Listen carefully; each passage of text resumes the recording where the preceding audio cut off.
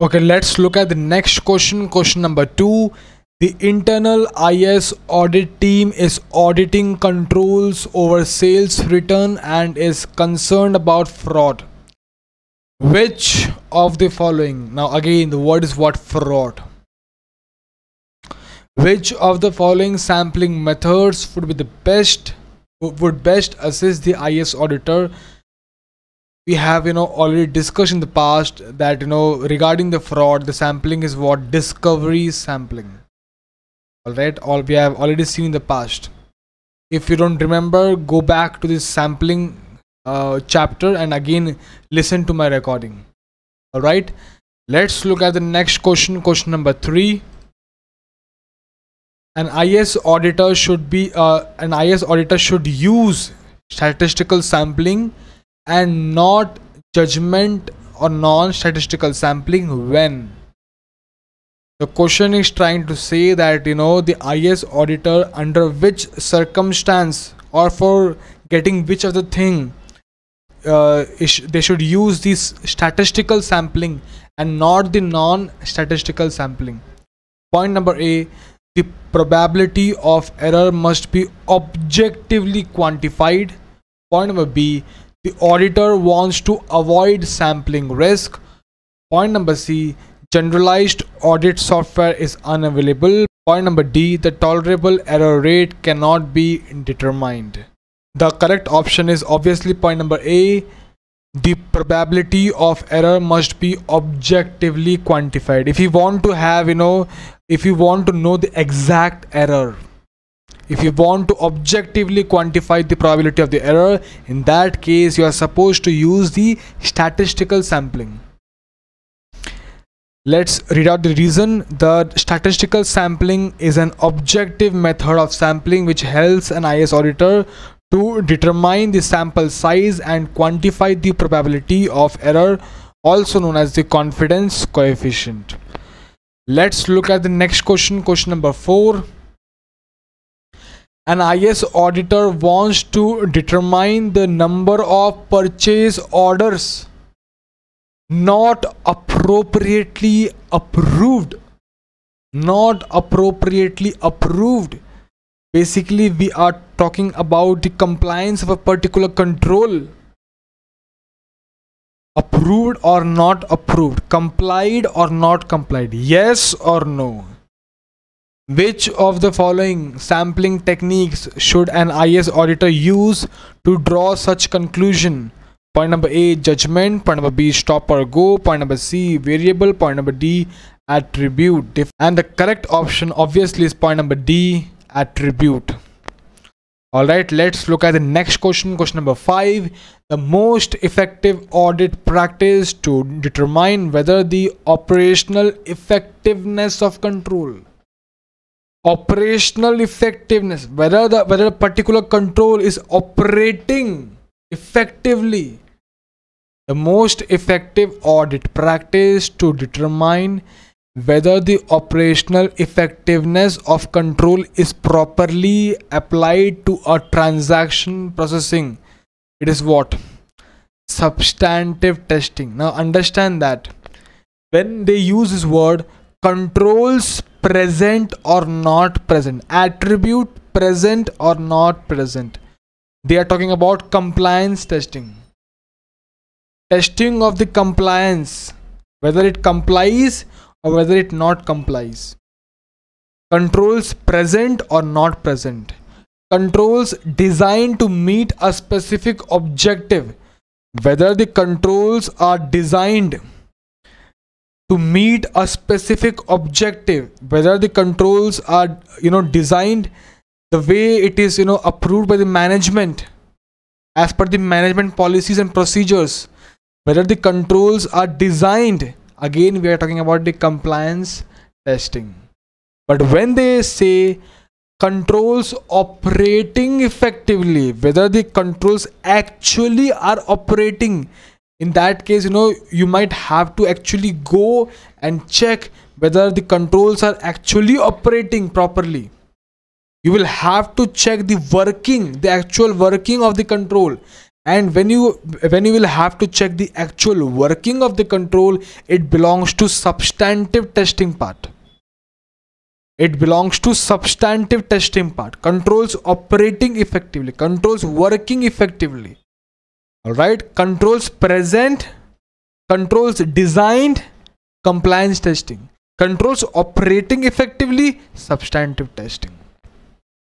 We have one more question on this particular topic. I think we will discuss that question here itself. Yes, one more question on this particular topic, compliance testing. The auditor is looking for the controls, whether the controls support the management policies and procedures. The auditor is looking for the control, whether it supports the management policies and procedures. What exactly is the auditor doing? What exactly is the auditor doing? He's checking whether control is operating efficiently or control is operating as designed by the management. The question is talking about compliance testing. The question has given the word the auditor is using. The auditor is doing the compliance testing part. Compliance testing, whether the controls support the management policies and procedures. Compliance testing. Compliance, whether the controls support management policies. Under that, which of the following option is the correct one? Control is operating efficiently or control is operating as designed? Controls are already designed by the management. This is not the option, okay? This is the option. I mean, you will get confused between two options. So see, understand that the controls are already designed by the management. Alright, so the correct option is control is operating as designed and not control is operating efficiently. Alright, the answer is control is operating as designed. This is what auditor wants to know. Again, let's look at that topic.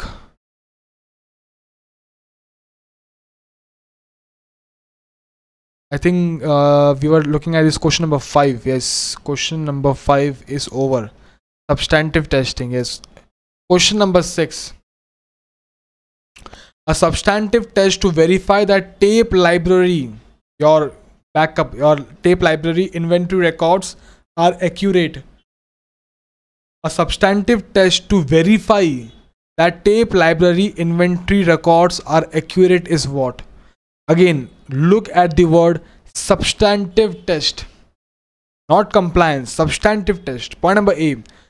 Determine whether barcode readers are installed. To determine, to know whether the barcode readers are installed or not installed. A feature, an attribute is there or not there. Compliance, not substantive. Point number B. To know whether the movement of tapes is authorized. Authorized, not authorized. There is a feature, whether it has this feature or it doesn't have it. Again, compliance. Point number C. Conducting a physical count. You're actually counting physical count of the tape inventory. Yes, it is substantive. Let's look at the next point. Point number D. Checking whether receipts and issues of tapes are accurately recorded. The receipts and issues of the tapes are actually properly recorded or not recorded. Again, this point number D, talks about the compliance one. The correct option over here is point number C, conducting a physical count. Alright, answer is point number C, conducting a physical count of the tape inventory, because the question is talking about substantive test and not the compliance test.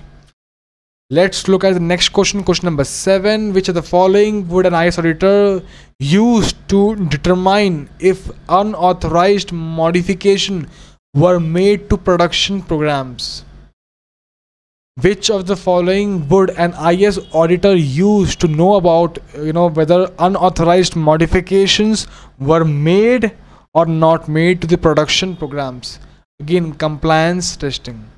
Unauthorized modifications were there or not there. Compliance testing. Let's look at the next question. Comparing data from an accounts payable application with invoices received. Comparing the data from the accounts payable application with the invoices received from the vendors in a month of December is best described as substantive, qualitative, compliance, judgment sampling. Obviously the answer is substantive testing. You are actually performing it, you are comparing it, you are comparing the data from the application, and you are comparing with the invoices received for a particular month. Here we are talking about the substantive testing part. Substantive testing involves obtaining audit evidence on the completeness, accuracy, or existence of data at the individual transaction level. This can be achieved by comparing the data in the application to the base document. In this case, comparison is made between accounts payable data and the vendor's invoices. All right. Let's look at the next question. Question number 9. An IS auditor is comparing equipment in production with inventory records. This type of testing is an example of which is the following. An IS auditor is comparing equipment in production with the inventory records. Not compliance. It is what? Substantive testing. Alright. Let's look at the next question. Question number 10. I think the last question on this particular topic. In a risk-based IS audit where both inherent and control risk have been assessed as high. In a risk-based IS audit where both the inherent risk and the control risk both have been assessed as high. Both risks are high. An IS auditor would most likely compensate for this scenario by performing what? Additional what? Substantive testing. Understand that when your inherent risk and control risk is low, in that case even the compliance testing would be sometimes enough. You are not required to actually perform, actually look at the working, actually go for the substantive part. If the inherent risk is low, control risk is low. But if the risk is high, in that case you will have to take extra efforts. In that case, additional testing, that is the substantive testing, is required when the risk is high.